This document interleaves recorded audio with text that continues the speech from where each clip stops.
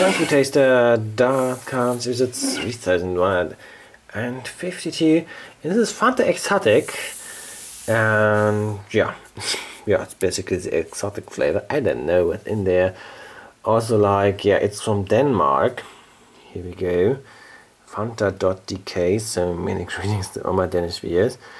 And here's the ingredients list. So I'm just learning some Danish. So Vand must be water then. Sugar is of course a sugar. Juice fra concentrate. Juice concentrate. Yeah, Danish is very much like English, isn't it? Alright.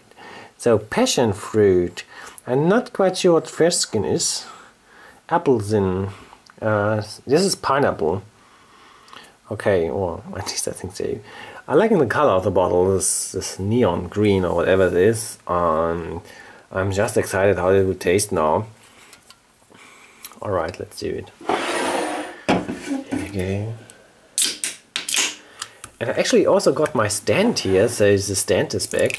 It's a little bit dusty, but yeah. So I'm getting the stand. Alright, so, and like the stand is basically that you can look at the Fanta whilst I'm drinking it.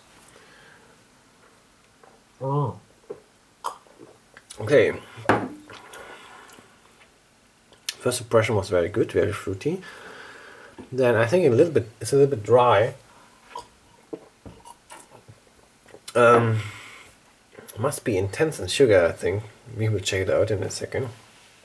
And yeah,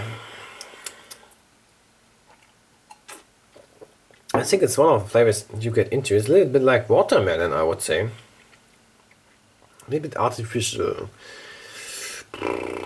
Hard to rate. I think, yeah, I think generous win or something. Yeah, generous win. Okay, and now the sugar, look at this, it's a sugar bomb. 13.1 grams sugar at 100 milliliters. Like American soda, yeah, style value.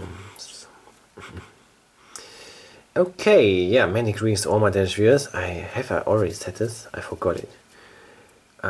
Yes, that's it. If you ever had the Fanta Exotic from Denmark, please let me know how you liked it.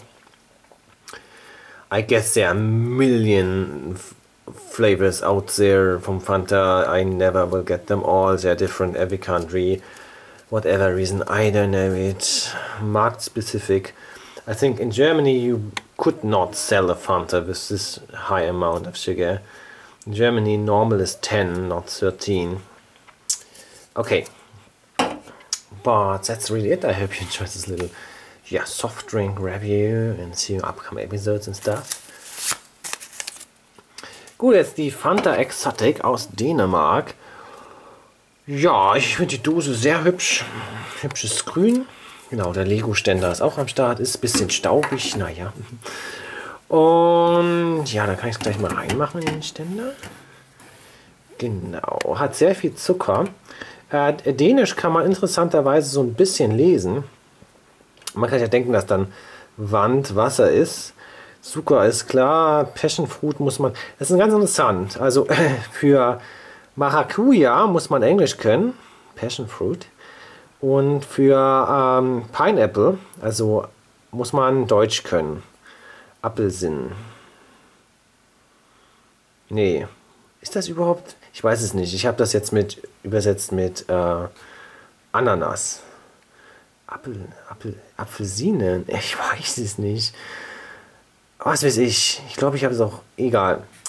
Wenn ihr Dänisch könnt, sagt Bescheid, was es heißt. Und ja, was gibt es gar nicht zu sagen. Achso, den Geschmack muss ich euch noch sagen. Schmeckt. Also am Anfang ganz lustig. Ist okay. Fruchtig. Dann trocken. Dann etwas künstlich. Und man merkt, dass das eine Zuckerbombe ist. Ja. Kann man verdünnt trinken, ist wahrscheinlich gesünder. Ja, also 13,2 Zucker ist heftig. Okay, das wäre soweit. Was ist eure Lieblingsfanta? Aus welchem Land kommt die und so weiter? Lasst mich das wissen. Und bis zur nächsten Folge.